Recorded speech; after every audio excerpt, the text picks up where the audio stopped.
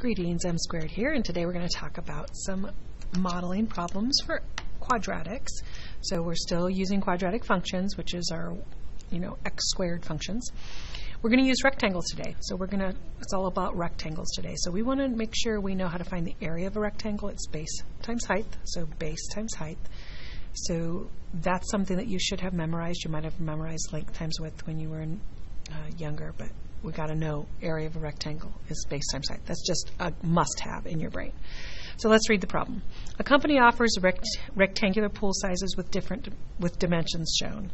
Each pool includes a deck around it. If Carolina wants a 15-foot wide pool with a deck, how many square feet will she need to have available in her yard? So we know this is 15, and we know that whatever your width is, the length is doubled. So we know that that's going to be 30. But how much will she need? Because we've got this 4-foot deck all around it. So what we do is we're going to say, well, what is this extra distance right here? Because we have to find we know the pool is 2x long, but we have to find this whole length. So all along this deck, it's the same width. So if it says it's 4 here, that means it's 4 here. It's also 4 here. 4 here. So we know that this little distance and this little distance is 4. And 4 plus 4 is 8. So that means this whole side with the deck included, because we're doing with the deck included, is going to be 2x plus 4, which is 2x plus 8.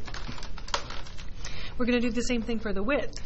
We know that this much is 4, and we know that this much is 4. So what is this whole side? It's going to be x plus 4, which is going to be x plus 8.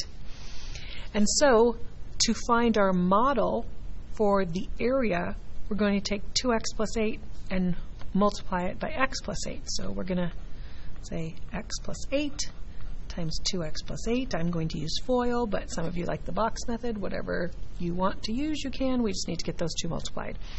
So x times 2x is 2x squared. X times 8 is 8x.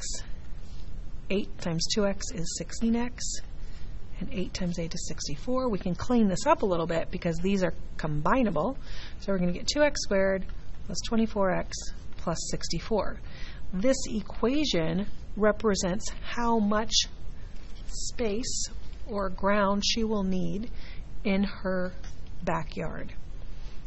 Right? So if they offer pools in this dimension, that means if you wanted a 10-foot pool, you could plug in x equals 10. So that's what's nice about an equation like this, is if this switches a little bit, we still have this same ratio and we can plug in the number. We don't have to do all the math every time.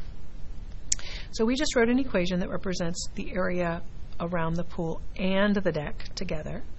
And now it says use the equation to find the area. I can write that down here prettier and with f of x. Now it says find the area of the pool and the deck. Well, we know that x equals 10, right? 15. It said it right here, not 10. So we know that the pool was 15 by 30, but they want this whole thing. So basically that means I just find f of 15, because I'm saying, well, what would that whole area be if x was 15? So I'm going to plug it in. I get 2 times 15 squared, which is 225, plus 24 times 15, which isn't in my head right now. And I am going to use my handy-dandy calculator. So 2 times 225 plus 24 times 15 plus 64. And it is 874 feet squared. So she needs a little under 900 square feet of yard area for her to put that pool in. All right. We're going to try another one. Alan prints a photograph with the dimensions shown. So x, it's a ratio of 1 to 1.5. And I'm going to put a frame. Write a quadratic equation that represents the area of the photo and frame. Okay, again, this little distance right here, what is it?